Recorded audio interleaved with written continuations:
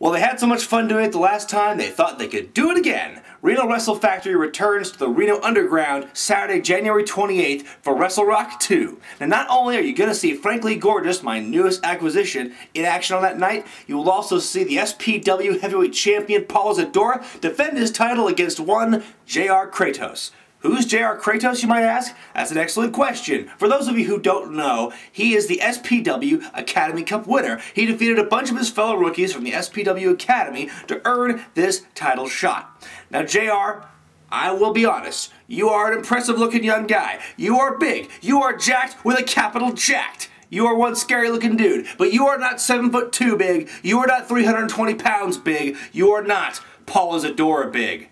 You know what? Paul Isadora has so much years of experience under his belt. He's so much bigger and stronger than you. That's why he's the most dominant SPW champion in history. I mean, don't you know?